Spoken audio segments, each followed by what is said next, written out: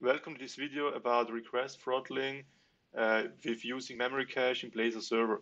So we are not going to use the distributed cache. So if you host your application on different servers, you can't implement the exact solution that I'm going to present you in this tutorial. I start out with a thought experiment by presenting you the template and always refreshing or requesting a new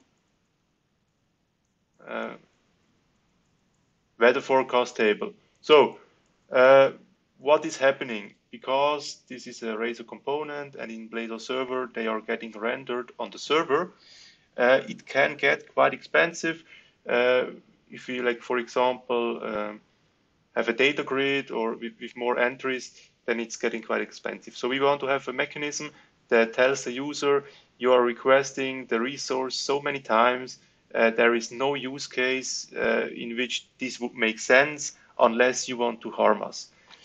Therefore, I am going into startup, and of course, when we use Blazor server, we have the same startup file as ASP.NET Core because everything is rendered on the server, of course. So add memory cache. This adds a type. This adds an object of type iMemoryCache.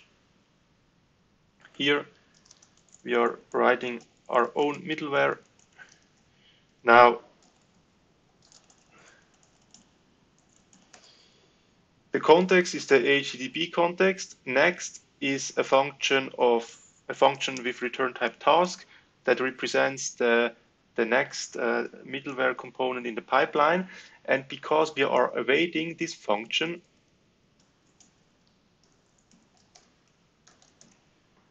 this lambda here is returning a task. So it's of type function HTTP context function task task.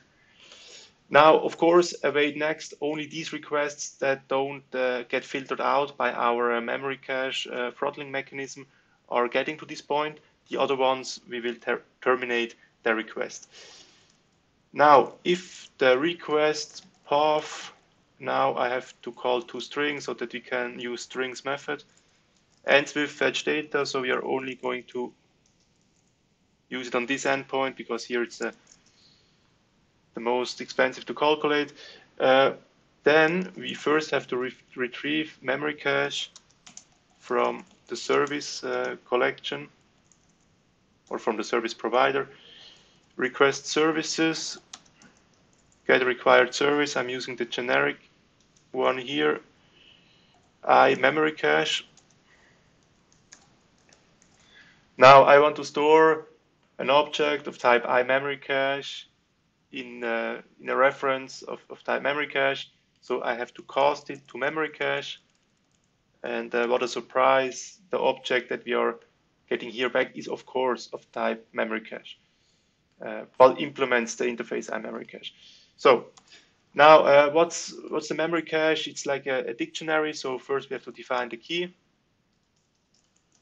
The key will be the IP address of the user, connection, remote IP address that makes the request.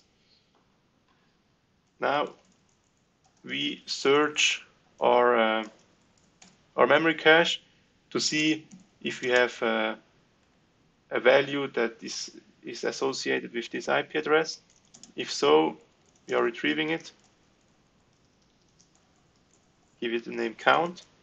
Now we will define that when the count is greater than 10, we will terminate the response. First, set the status code of 422, meaning too many requests.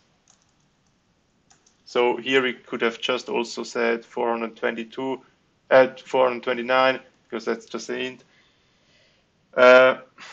And then we write a message. Yeah, we don't do that here. Now, until now, it's a bit hard to get the point of all it because, like, count greater than 10 in which time span. So that's question that we are going to answer now. First, I have to set the options. So when we add a new item into the memory cache, when is this item going to expire? New memory cache entry options.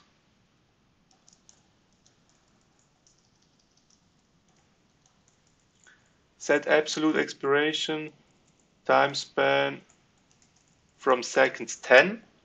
So we have 2 times 10. If we have more than 10 requests during 10 seconds, then the user has to wait for 10 seconds. Here we set first the key, then we want to increment the count by 1 because he has made now 1 more request, and then give it the options. So I quickly go over everything. Here we are getting the object of memory cache that we have registered in the dependency injection. Then we are here calculating or retrieve the IP address from the request. We are looking if in the memory cache, if in this like dictionary object, we have a stored count. If we have one, so if the user has made a request in the last 10 seconds, because if the user has made a request that is older than 10 seconds, it will have expired here in the memory cache. If the user has made a request in the last 10 seconds, we will look how many requests are stored he has made. If he has made more than 10 requests, we will terminate the response and he won't proceed any further. If he has not made 10, then we will just like increment his made requests. So if he has made 5 in the last 10 seconds, now he has 6. And after 10 seconds, this will be deleted from our memory cache. So let's have a look.